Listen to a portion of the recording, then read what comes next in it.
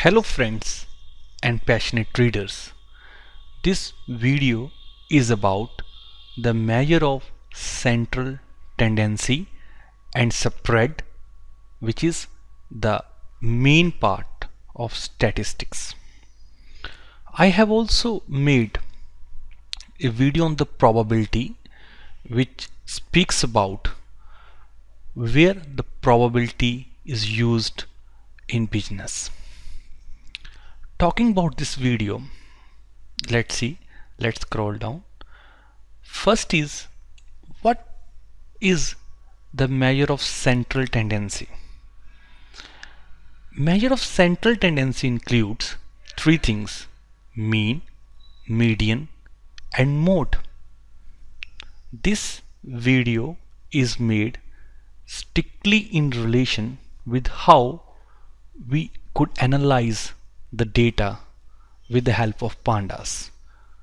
Means, what is the use case of these two terms, central tendency and measure of spread, when we need to apply ML model on any data set which is provided to us.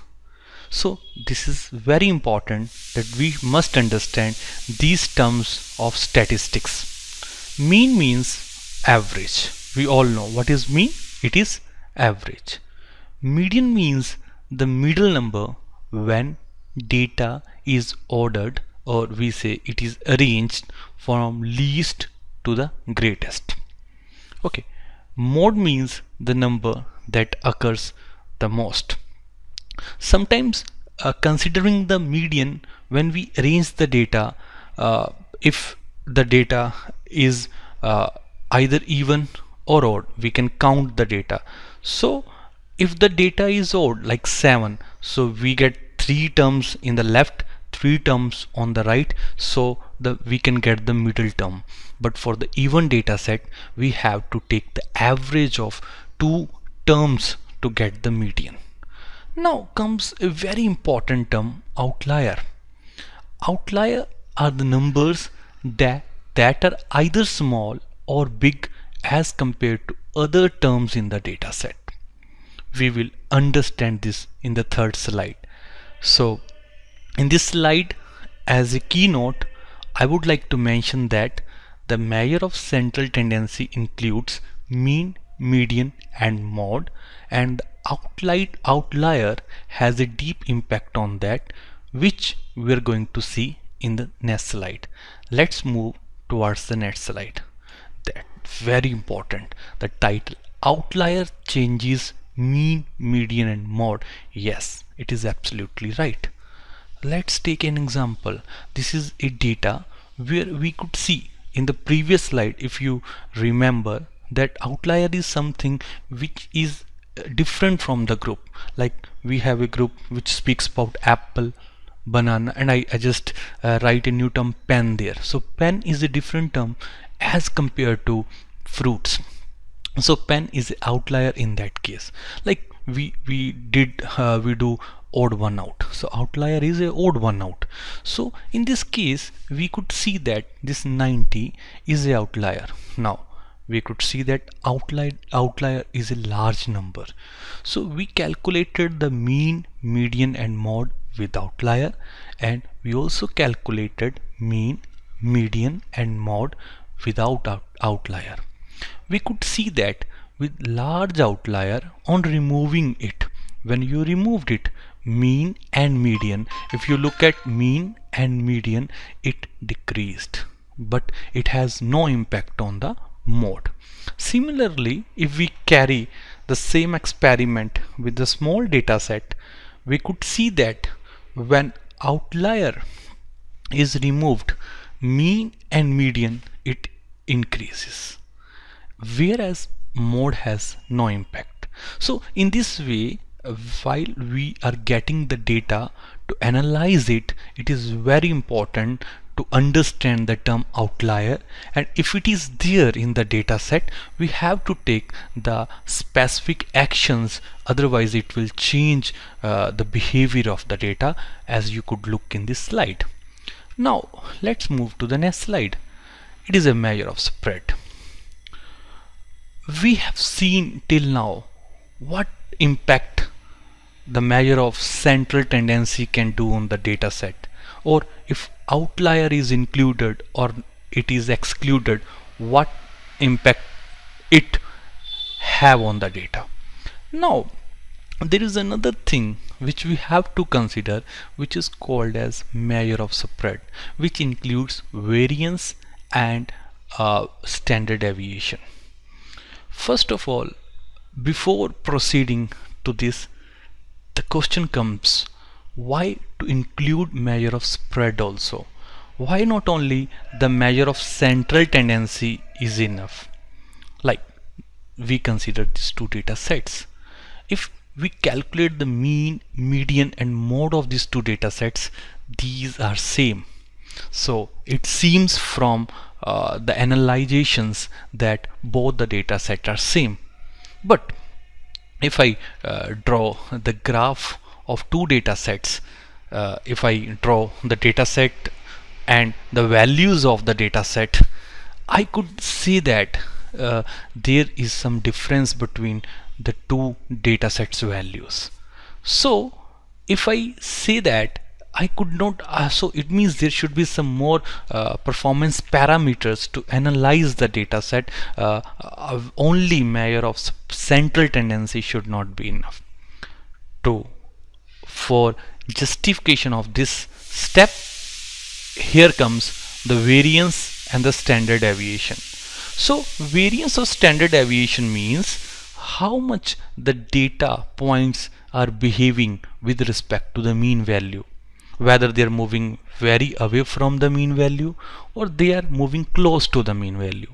If the data points are close to the mean value, it means that that particular mean has a great impact. It is of high weightage. So if I look and calculate the variance of the data set A and B, which could be calculated using the below formula, which includes xi is the mean, xi is the value, sorry, mu A is the mean, mu B is the mean of the second data set. We calculate the difference between the data values and the mean, calculate the square of that, added the values and take the mean of that value. So this is the step to take the variance, and if you want to calculate the standard deviation, it is the square root of the value which is obtained in the previous step. So whether we calculated the variance or we calculated the standard deviation, it came out to the conclusion that the standard deviation of both the data sets are different, like 3.114 for the data set A, 3.11 it is the value is 2.607 for the data set B.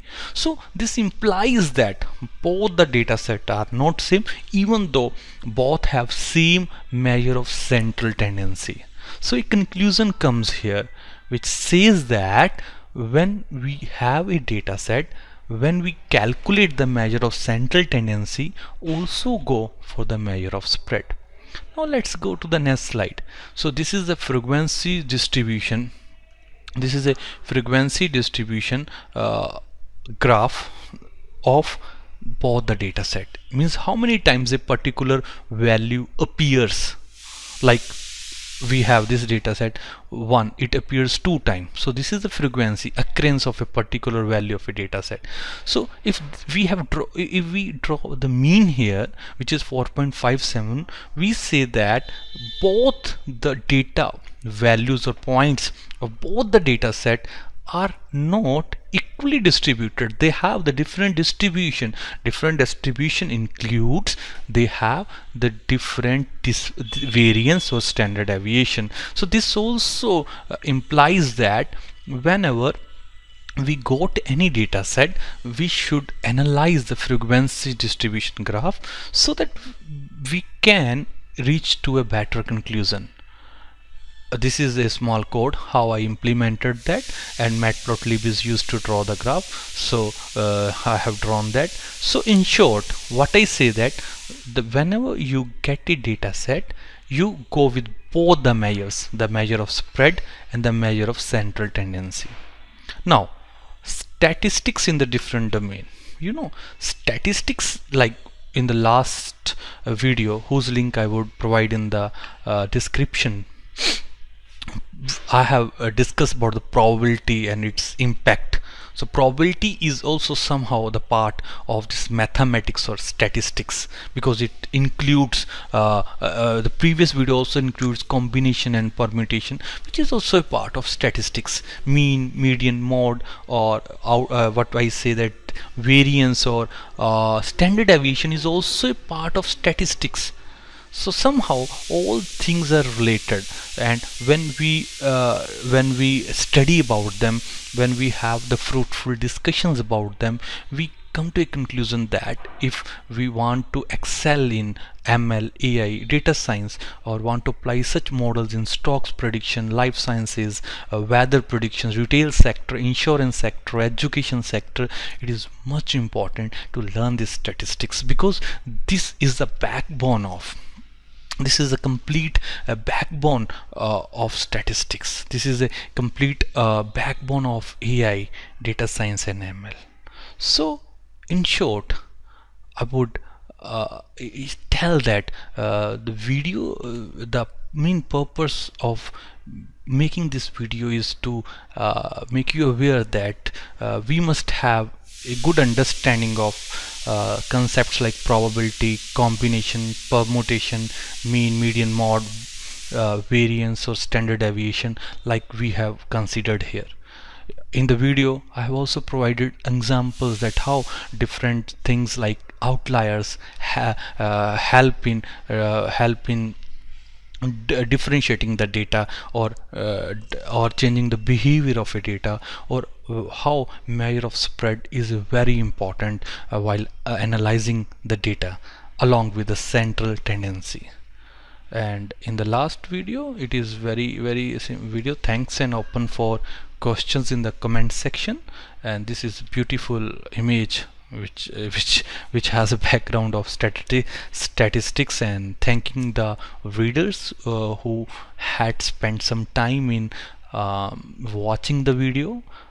It would be great that if the readers are open for the discussion, they ask the questions in the comment section.